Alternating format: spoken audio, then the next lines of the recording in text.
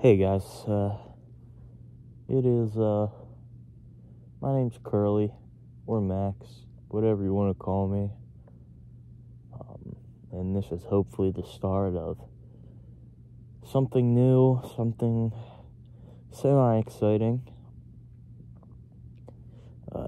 and that is my new podcast, hopefully.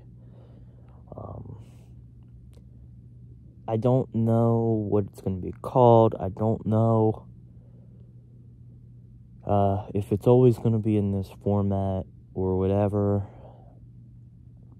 But I just know that this is episode 1, and this is how we're going to do it here in episode 1. So if the format stays the same, first I'll tell you what's going on. So, right now, I'm sitting in my backyard. It is, let me just check, it is 1 o'clock in the morning, on the early November night. It is pretty cold. It is 2 degrees centigrade, or for what most people watching this have, Fahrenheit, it would be, around, I think it would be 36 or 34. It would be between 36 and 34 degrees outside. So it's pretty cold, just above freezing.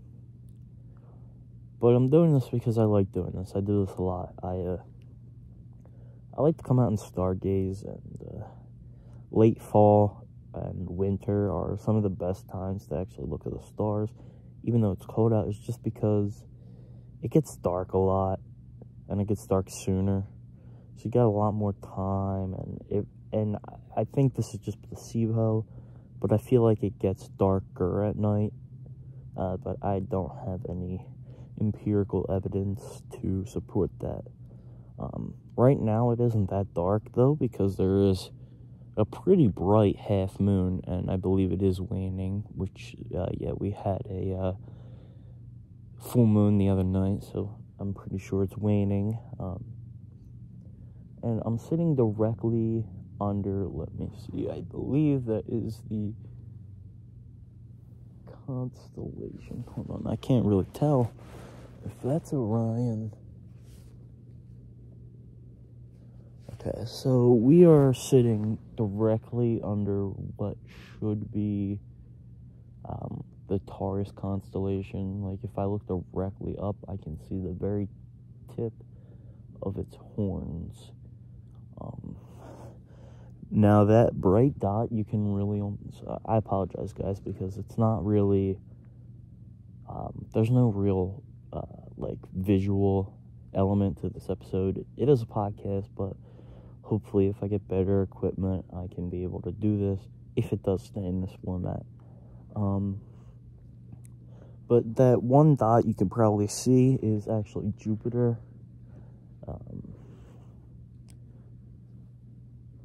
So you know that one.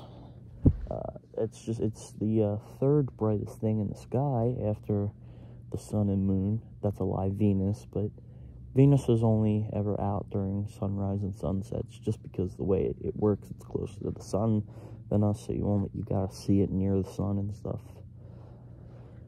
Anyway, I digress.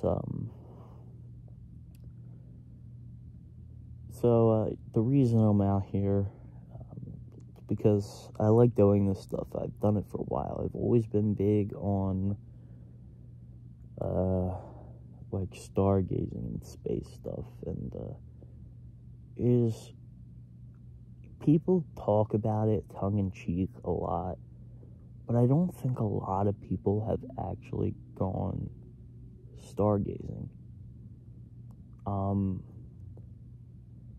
It is a really surreal experience. And I know a lot of people aren't brave enough to really sit outside alone at night.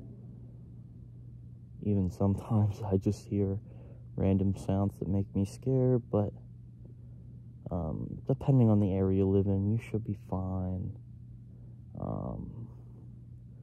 I am carrying a knife with me just in case, but you never know. But I'm more worried about animals than I am other people. But,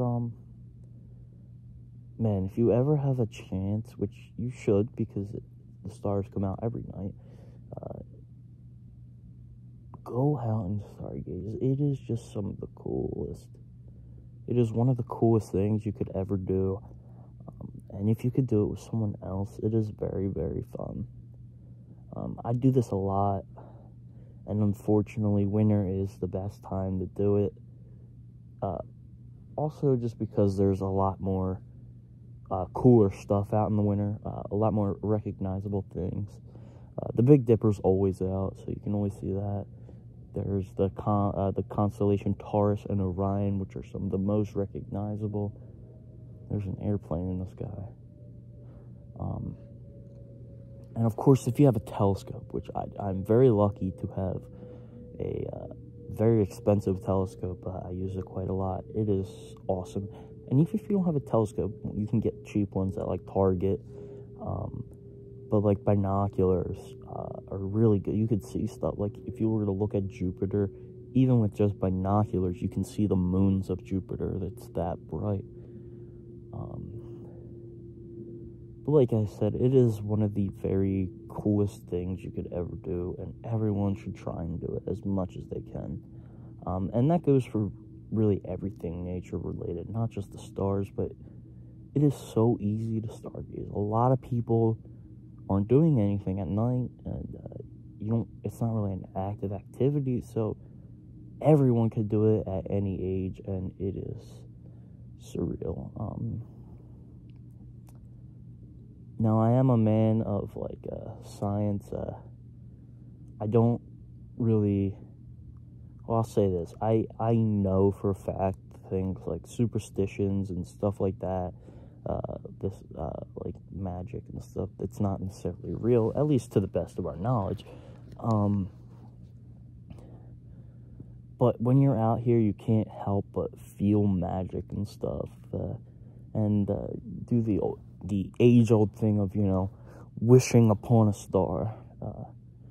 If you guys have a favorite star, wish upon that. If you do not, you should pick one, because it is awesome to have a favorite star. A lot of people don't even know the names of any stars outside of the sun. One of the most famous ones is Betelgeuse. It's the shoulder of Orion. There's another one in Orion. I forget. It's blanking on me right now, but it starts with an R, I believe. It is the second brightest star in Orion, and it's a blue. It's like one of the biggest stars in the night sky. Even though it's not that bright, it's because it's very far away. It's a big blue star. Very recognizable. It's Orion's like right knee. There's things like Arcturus, which is the fastest moving star. It's very recognizable in the constellation Boötes. And then there's my favorite star. My favorite star is Vega. It is part of the constellation Lyra. It's a very small constellation, and I believe it's the third brightest star in the sky, after, I think it's Sirius, which is part of the Dog constellation. Sirius, and I forget which other star, but I'm pretty sure it's the third brightest, of course excluding the sun. But I like it so much because it is one of the, I believe it's the smallest constellation in the northern hemisphere, at least, Lyra. It's only like 4 or 5 stars, but I really like it because, I don't know, it's part of the small constellation, yet it still happens to be one of the brightest and most recognizable stars. So I feel like it just symbolizes, no matter what you are, no matter how big, how small you are, no matter where you come from, you can always make a difference, because Vega is always up there being one of the brightest stars in the sky. And that's why it's my favorite, and that's why I choose to wish upon Vega. Of course, you can pick any star and wish upon any star you want. You can even wish upon multiple, which is, like I said, it's a very underrated thing. It's a thing we talk about all the time, especially in pop culture, but I don't believe many people actually do it. Now, something we might see out here, I am out here during a couple active meteor showers. There's the Orionids, both of the Taurids, and there's one more, and I think we're just entering the Geminids, so we could see a couple of shooting stars, which would be cool. And you know, there's always the thing, you gotta wish upon a shooting star as well. So that's just another cool thing we should. And of course, we're right below Taurus, which during both Taurids, northern and southern Taurids, we should be able to see if there are any fireballs.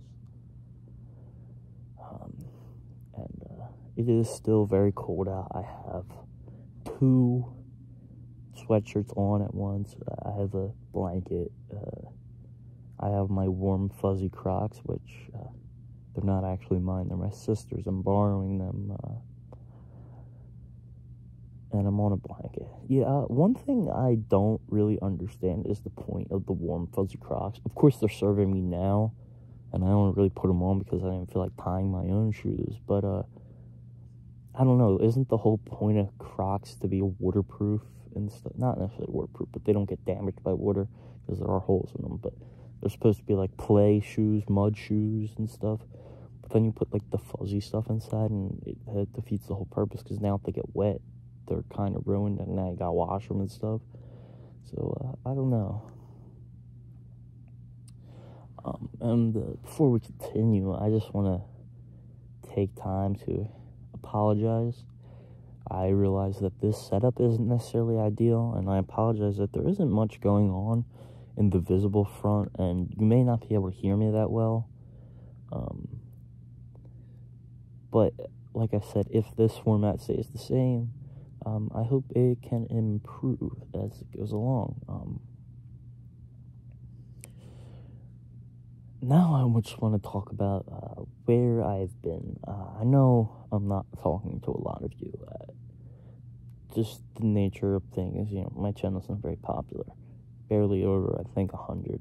And that's even if you guys are active subscribers.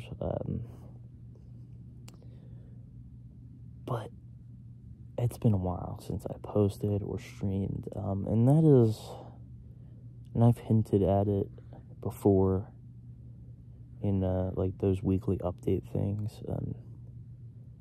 I have really been struggling with some mental illnesses. I have been depressed a lot. And I have not been,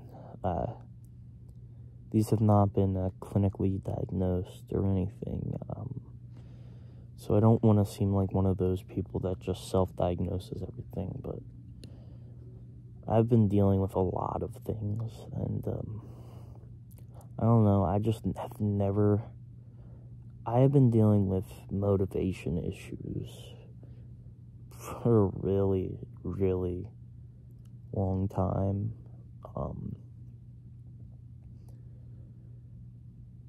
Really since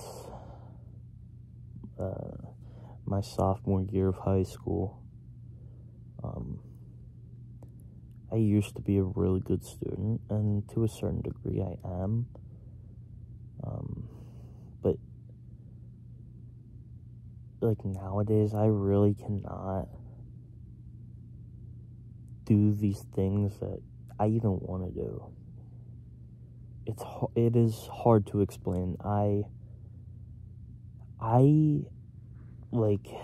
don't know.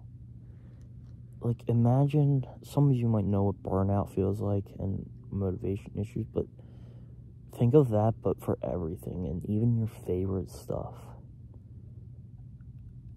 Like, there's these things, and I'll just wake up one day, I'll say, I want to do this, blah, blah, blah, and it'll be one of my favorite things in the whole world, and, like, I know it's one of these things that I like, I know that I love doing it, but the second I actually start doing it, it's like, I don't want to do it anymore, and then I hate it for a while, and then it's, man, I don't know. It's really hard to explain, and it's a tough subject for me to talk about because it has been going on for so long. Like, just for example, I love, like in school, for example, I love math and science, and I've even talked about it here, talking about all my knowledge of these stars and stuff, but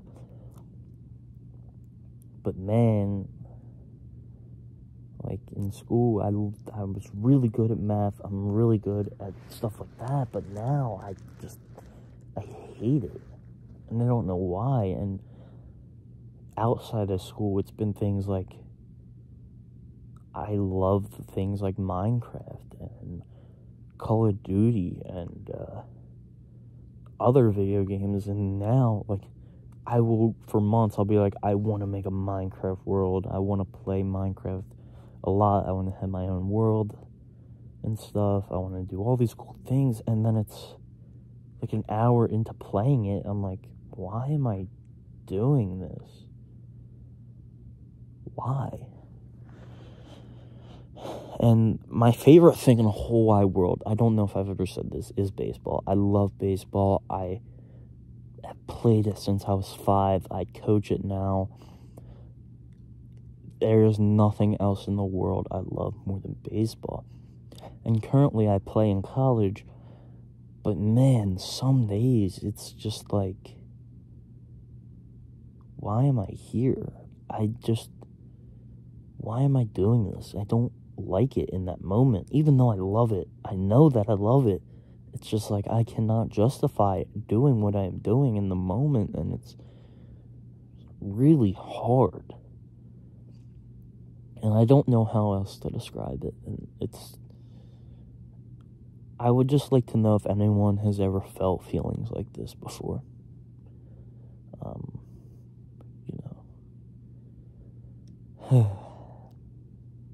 Sorry, it's just a very hard thing to talk about for me. I don't understand why these things are happening, and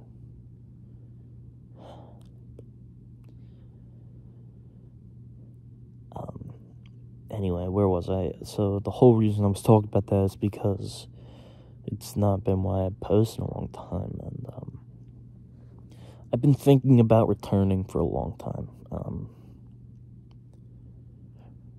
And I know in those weekly updates that I used to do, I would say like, oh, I'm finally back, I'm finally over this depression that I was in, and I lied to you guys, and I didn't do it on purpose. I didn't know that I wasn't over it. I thought I was, and then it would just be, oh, there goes another 2 weeks without uploading. I guess I wasn't over it, and then 2 weeks turned into like months, and then after that I never posted again. It's, man, I don't know.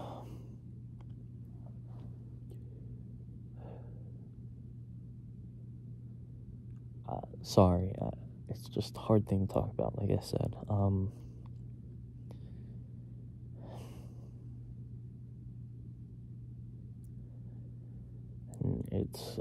It's been all that kind of stuff on top of all the stresses of everyday life and being in college, and man, I just gotta give you guys some advice. If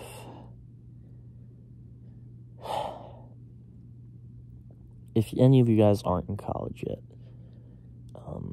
and you're still in high school, and you haven't picked out a school yet or anything, man, do not go to college unless you're 100%, not even 100, 1,000,000% sure of what you want to do, 1. 2, if it's right for you and you can do it, and 3, that you're ready for it. I don't know.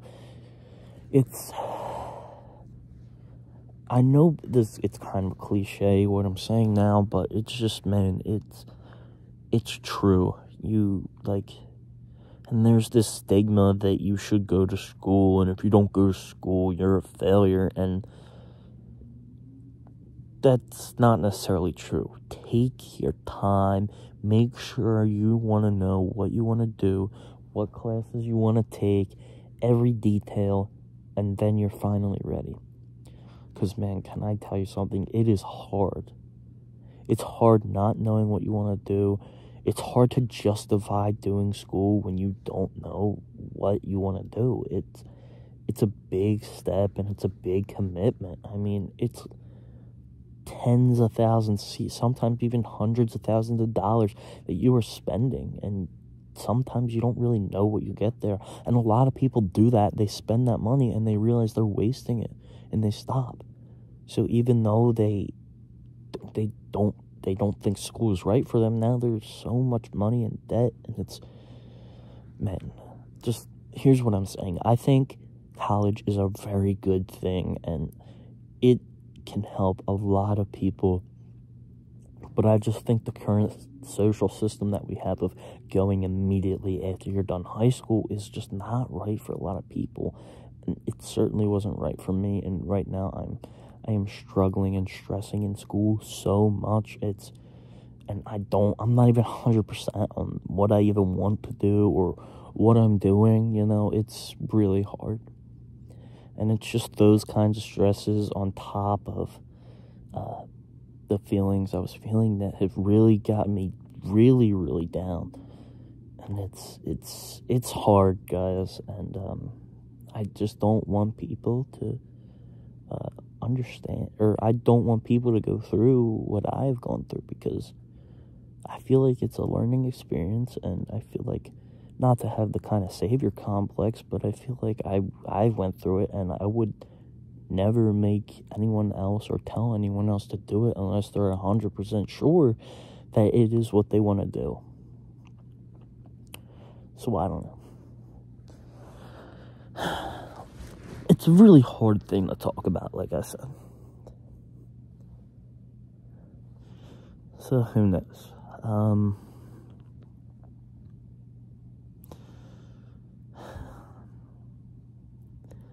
Let's see, we're like 20 minutes in.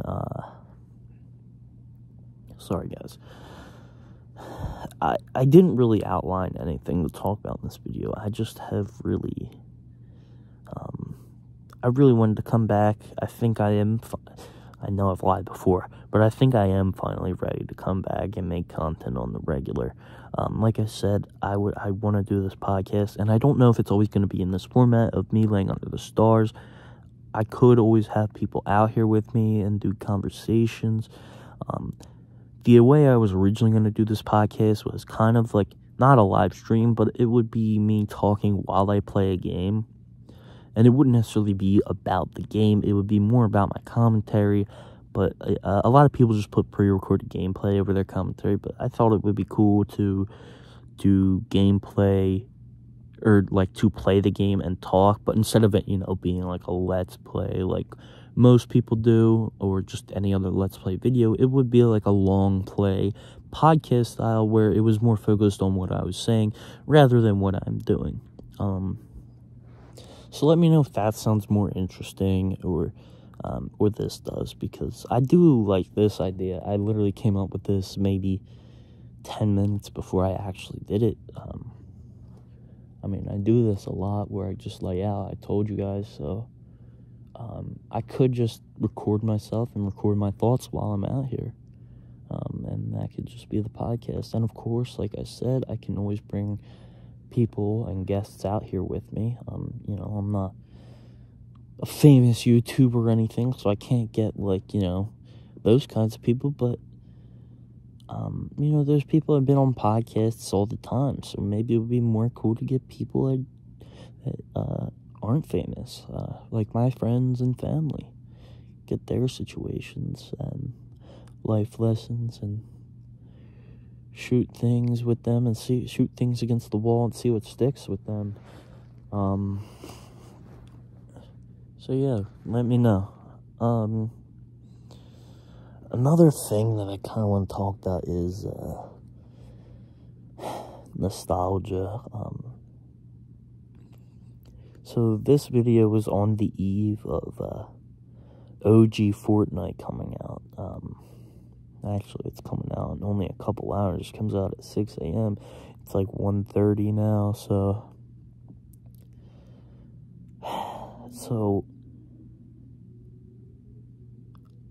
and I know these are all kind of cliches, guys, but I hate nostalgia because it is just a constant reminder of things that will never, ever, ever be good as they once were.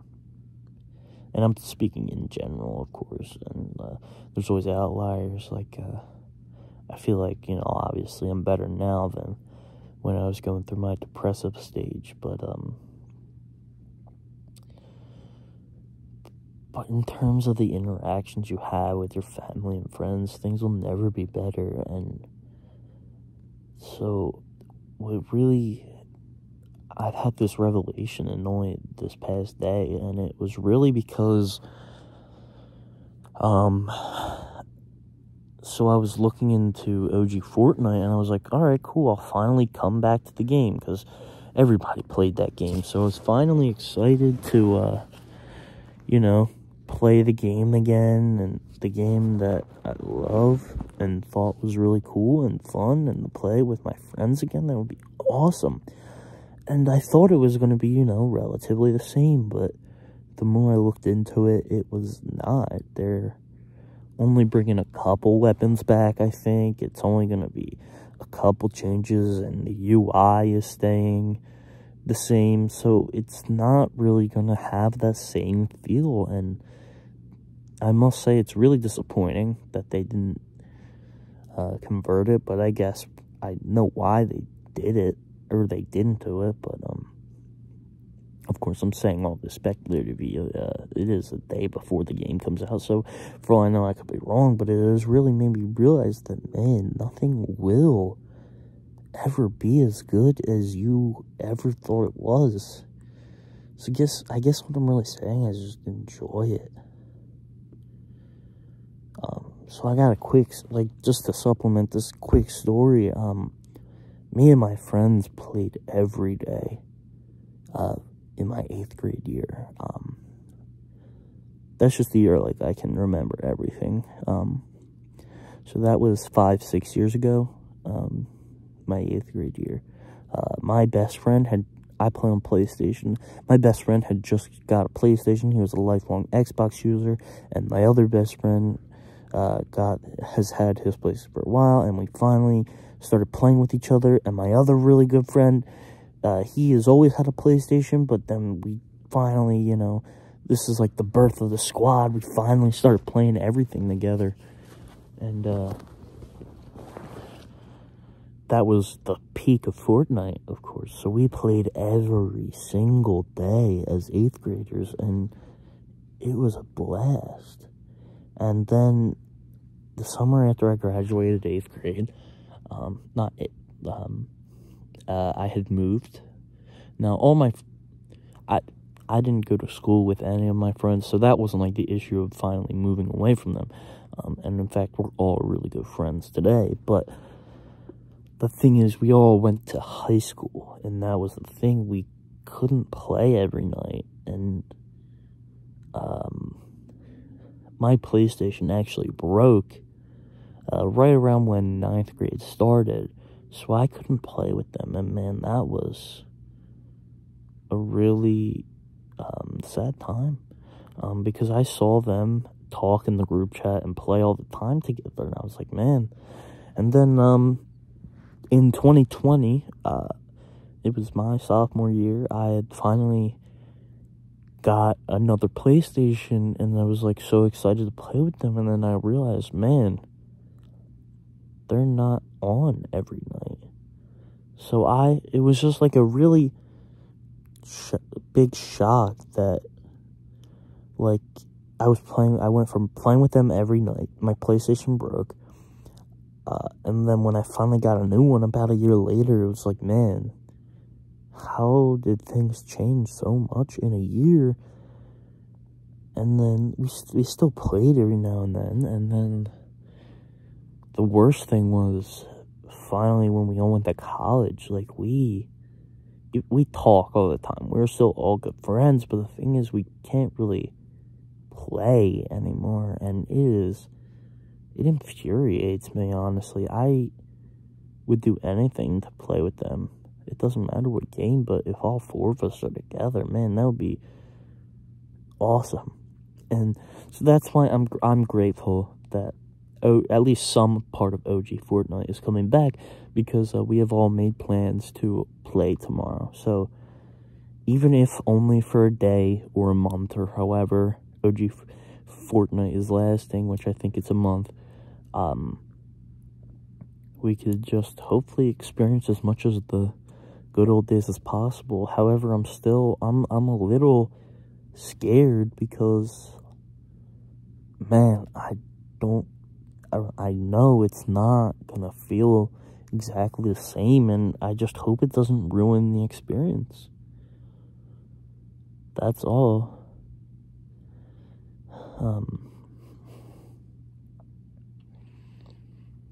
But my advice to you is just, man, it's never going to be better than it is now, so just take it in. Don't just rush by like a bullet train. Just experience every moment you have, because they're limited, and we don't realize that often, that this is the last time that X may happen, or Y this, or Z that. Like, we never realize it while it's happening, but it could be your last.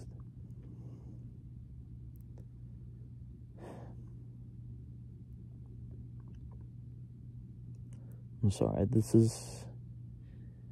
man, I didn't think this would be as emotional or moving, to me at least, as it was. I think we're 30 minutes in, so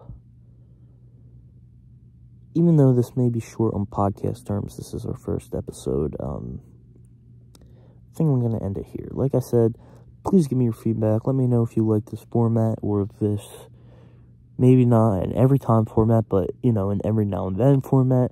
I do intend to post at least some sort of podcast, probably at least once a month, but hopefully as much as possible. I'm gonna have all kinds of guests on. I'm gonna do all kinds of stuff. I want to start posting regular videos again on gaming, and hopefully, I'm not gonna make any promises, because I've learned from my past. Hopefully, I can get one out on OG Fortnite. If it's not a video, at least a stream. So come by, pop into the stream, and if I do it, if there's a video, watch it, you know. And last thing to last, I would really appreciate you guys if you subscribe, because I'm hoping to start this journey again. I know I've tried it in the past, I've learned, I'm ready for it, hopefully, fingers crossed. Once again, not making any promises, but I would really appreciate you guys coming along for the ride. I want to do this, I'm committed to doing this. So yeah, like I said, I know this is short for podcast terms, but I'm gonna end it here, because it's pretty cold out. It's 2 a.m. I want to go to bed. And I think I got across everything I wanted to do and say. Of course, if I have guests in the future, hopefully it'll be longer.